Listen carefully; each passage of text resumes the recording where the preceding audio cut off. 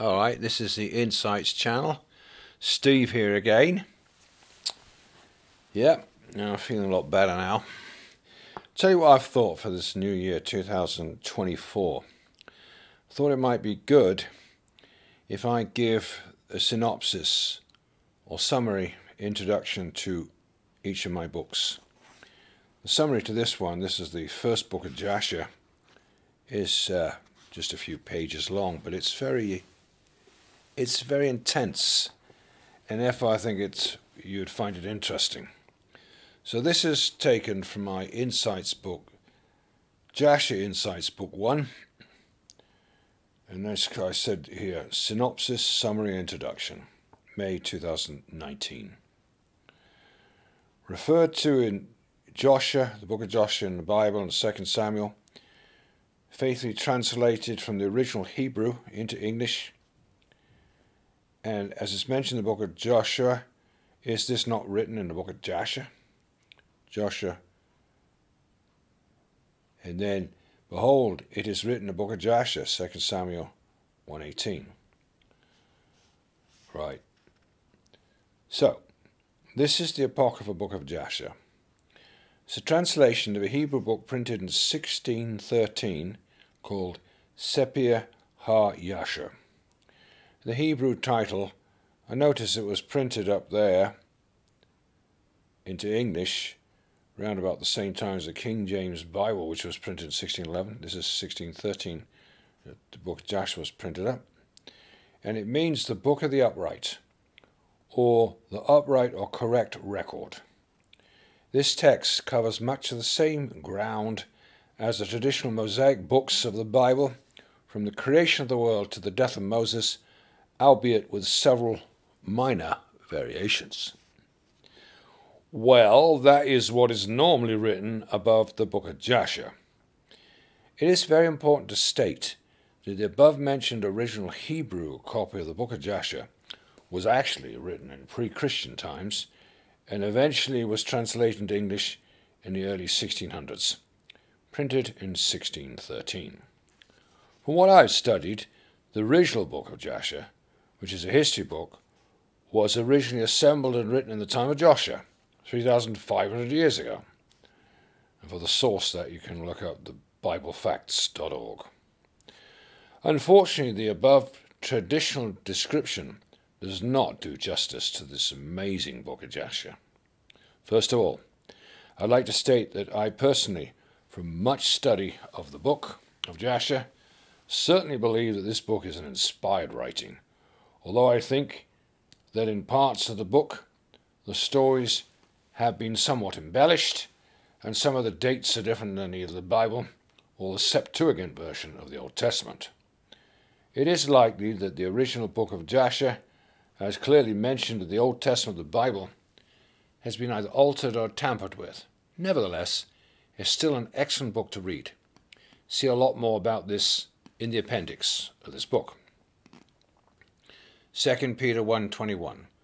For the prophecy came not in old time by the will of man, but holy men of God spake as they were moved by the Holy Ghost. Secondly, the above statement, this text covers much of the same ground as the traditional Mosaic books of the Bible, from the creation of the world to the death of Moses, albeit with several minor variations. This is somewhat understated.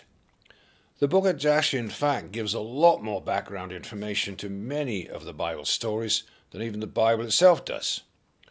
The Book of Jasher also brings out the supernatural powers of God much more than the Bible does. For example, as manifested to the sons of Israel, or Jacob's sons, in their constant wars to rid the lands of Shem, of the Canaanites and other enemies. In comparing with the Bible, the Book of Jasher describes in great detail about the Garden of Eden, Adam and Eve, Cain and Abel, and the origins of evil. It also talks about Cainan as the first person to write things down, and later his great-grandson Enoch, from before the great flood, also writes things down on tablets of stone. We will read the infamous Genesis 6 episode in greater detail in this Book of Jasher than even the Bible. Genesis 6:2. that the sons of God saw the daughters of men, that they were fair, and he took them wives of all which they chose. Genesis 6:4. There were giants in the earth in those days. Also after that, when the sons of God came in unto the daughters of men, and they bare children to them, the same became mighty men, which were of old men of renown. In the time of Jared, the father of Enoch, 200 of the Watcher class of angels descended to earth on Mount Hermon, in rebellion against God. What was so special about these Watcher class angels? In this book I'll explain about it in detail. One of the reasons for the fall of Watchers was that they said they wanted to have their own wives and children. Well, that is what most writers of Gen 6 say, but was that the real reason? Find out in this book. The fallen angels made love to the beautiful women on earth, but who was seducing whom? Read all about this in this book. You can also read much more about this topic in my book, Enoch Insights. In this book, gruesome and grisly giants are born from the offspring of the disobedient fallen angels and human women. There are many types of giants, which also have different heights, all incredibly dangerous. What are the possibilities of these same monstrous giants returning one day? You can find a possible answer to that question in this book. How big were these giants? Read on to find out. Why did the giants become grotesquely grisly cannibals who were terrorizing the inhabitants of the earth in pre-flood times? This Book of Jasher portrays Enoch as a sort of king of kings for 243 years. It also talks a lot about Nimrod and Babel in the early times after the Great Flood. This Book of Jasher describes the Tower of Babel as being at least 9,000 feet high. It gives many more details of the tower's structure. It tells us that Nimrod was not fully human, but he had the blood of the Nephilim and was becoming one of them, in other words, becoming a giant. The Book of Jasher helps us to have a much better grip on the time sequence concerning the life of Abraham and his father, and where they came from, what life was really like back then. It shows Abraham as a mighty warrior king who was a real idol smasher who totally obliterated all his enemies. Abraham is shown to be alive at the same time as Nimrod, and even at the same time as the great patriarch Shem and his father Noah. Quite remarkable when one considers that Abraham was the 10th generation after Noah. Abraham apparently got his spiritual training at the houses of both Noah and Shem whilst fleeing Nimrod. Abraham was probably studying and learning from the book of Noah and the book of Enoch, which Noah had brought with him on the ark at the time of the Great Flood. Concerning life right after the Great Flood, there are lots of interesting details in this Book of Jasher that are not given in any other books about Noah and the Great Flood and his life after that, as well as those who were descendants of Noah and what happened to them. You read about Rickion, who allegedly brought the name of Pharaoh to Egypt. You'll also encounter the nasty character Satan himself, who was also called Mastema in the Book of Jubilees. See my book Jubilees Insights. And who is always lurking around the background, trying to cause trouble for Abraham and his descendants. Well, the cover story describes in great detail, spread over many chapters in this book, the amazing story of Shechem. Yeah, because the cover of my book, Jasher Insights, it's got a picture of a pretty girl warrior on the front, and it's got her brothers around there with weapons, and they're fighting and destroying their enemies. And of course, that was Tamar. Tamar and her brothers there. Amazing picture there drawn by my daughter Sue. Done a fantastic job with the covers to my books, I must say. Incredible covers.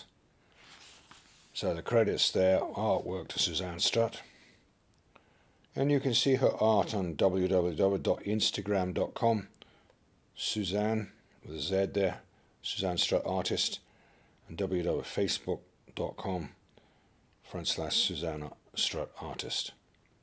So the cover story describes in great detail, spread over many chapters in this book, the amazing story of Shechem, to which the cover of this book is dedicated. And just two of Jacob's sons totally destroyed an entire city of the Canaanites called Shechem, because the prince of the city had forcibly taken their only sister and forced himself on her. Later, Jacob and all his sons came to live outside Shechem, only to have the whole race of the Canaanites come out to fight against them, numbering in the tens of thousands. Oh, I said that wrong. No, Jacob's daughter was called Dinah, not Tamar. Tamar's another story. Tamar was the wife of Judah, one of the sons of Jacob. No, Dinah was the name of his daughter. She was only 12 years old when she was abused. No wonder her brothers were mad and destroyed the whole city because of it. Amazing stuff. You go read in the Book of Jasher, see how, wow, really graphic it was. The story is incredible. Very, very dramatic. Okay, so later Jacob and all his sons came to live outside of Shechem, only to have the whole race of the Canaanites come out, well, because they'd wiped out this whole town. Actually, it's not like today with millions of people. The town they wiped out had 750 people in it. Barely what you call a village today. And they came to live outside that same village later in time, so all the race of the Canaanites came out against them, 10,000 people. Came against Jacob and his 12 sons. Of course, there ended up being a war, and you'll find out by reading my book exactly what happened and who won. As it says here, Shechem was where Abraham, grandfather of Jacob, was resting under a tree when the angel of the Lord came to speak with him, and God promised to Abraham that all the lands that he could see to the north and south and east and west, his descendants would inherit. There's a strange story of some of the herdsmen of the descendants of Esau being terrified by hundreds of animal-human chimeras, with the top part of their bodies being as a beast, bottom part as a human, and these creatures simply rode off with all of their animals, scared the living daylights out of the men, who then refused to go back to that location. Right. So that's a summary, synopsis, introduction to my book, Jasher Insights, Book 1. And next time I'll give you the introduction to Jasher Insights, Book 2. So I hope you found that interesting, and I would encourage you to get my books like Jasher Insights, Book 1 and 2. There are now 8 Insights books based on Apocrypha books, and 2 books out the bottomless pit 1 and 2, which are about the paranormal and about shenanigans of the military and all kinds of stuff through history has been going on and still is going on. Very odd stuff indeed, which I think people ought to be wise about and know about. Well, thanks for listening, and have a great new year and a great year 2024. Thanks for listening. Bye for now.